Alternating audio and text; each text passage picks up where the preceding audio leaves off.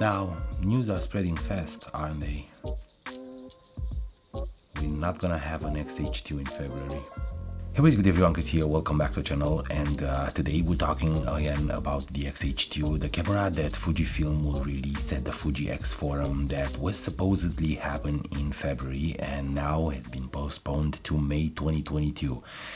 They probably decided to take a little bit more time to release this monster of a camera that apparently, or by their saying, it's gonna be a breakthrough in technology. So let's talk a little bit about it. First, I have a few thoughts about this XH2, and I didn't want to put them on the table last time because I wanted to talk to you in a different video, maybe a little bit closer to the release when we had more information. But now that it has been postponed, I decided to put them on the table and let you know exactly what I'm thinking. There are like three things, and the first one is the fact that I believe this XH2 it's a little bit too overhyped and people are expecting a messiah of the APS-C sensors. It might be, who knows, but until we have it and until we're gonna test it, we will never know how good it's gonna be. The new sensor, it's gonna be an Xtrans 5 sensor. It's the new generation of the Xtrans sensor, and we have no idea how that will basically play with the colors and how it's gonna play with the rendition, how the AK is gonna be read over the sensor, if it's gonna be a full readout, whoever knows. But I believe again that this is a little bit overhyped, and I believe that people are already waiting for this camera like hot donuts or whatever the saying is.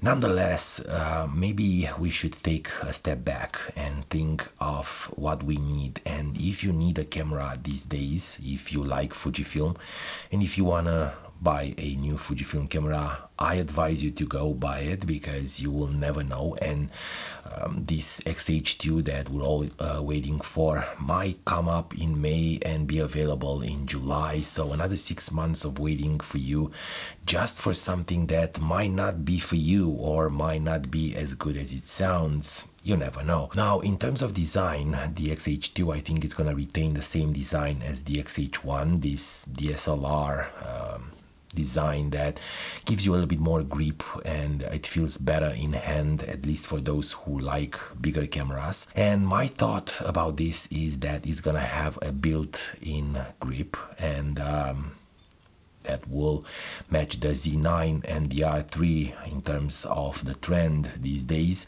and I think that's a great idea. Now, this is just a prediction and I'm not sure if it's gonna happen, but I believe that Fujifilm always been in trend with what happens on the market, and that's why they are for 88 years. And by the way, if you don't know, these days it's their birthday, it's the 88th birthday of Fujifilm, and we should join all and say happy birthday to them, and kudos for being on the market for so long while other companies died in just a few years. And one example is Samsung, who released an amazing NX1 that was basically a camera way ahead of its time, and still they're not on the market, on the imagery market, on the photography market anymore. Also Olympus, but that is a different story. So good job Fujifilm for being here, and with that experience I believe they're gonna thinking about this kind of trending and come up with a camera that has a built-in grip, battery grip, just like the Z9 and the Canon R3. Now, it might not be like that.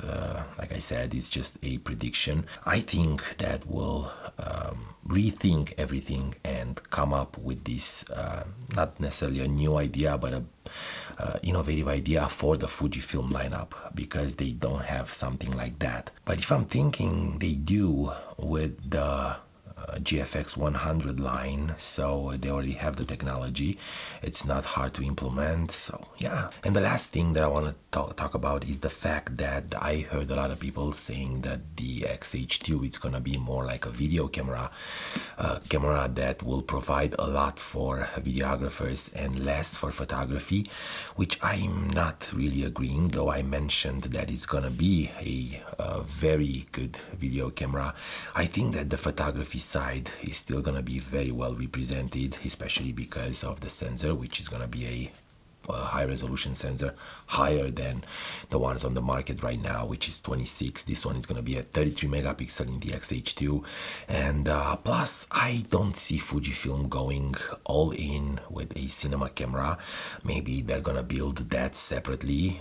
They have amazing cinema lenses that everyone is using for high productions, so maybe that will be a different gig, side gig for them, but they will definitely not hinder a camera of features, of photography features, just to have a video, let's say, centric camera. And I don't think that one will sell good anyway, because of the R3 and because of the Z9 and because of the A7S3 and the A1 and so on and so forth. So no, it's not gonna be a just video camera. It's gonna be a photography hybrid, probably their best hybrid camera ever released. And that is pretty much it, guys. I wanted to update you regarding the changes with the release of the XH2. Hopefully this postponing is because they found things that they are not happy with, and the camera is gonna come up in May way better that would have came up in February. Whoever knows. The thing is, I enjoy having Fujifilm in my bag, because they're a company to always think about their customers, to listen and understand our needs, and that is great. Don't forget to subscribe to the channel, and if you did, thank you. I really appreciate each and every one of you. If you don't, go ahead and hit that subscribe button, give this video a thumbs up, go watch other videos. We have plenty in the playlists in the description below. Buy me a coffee if you feel like it, and if you think that all these videos are helpful. And stay focused, my friends. I will definitely see you in a bit.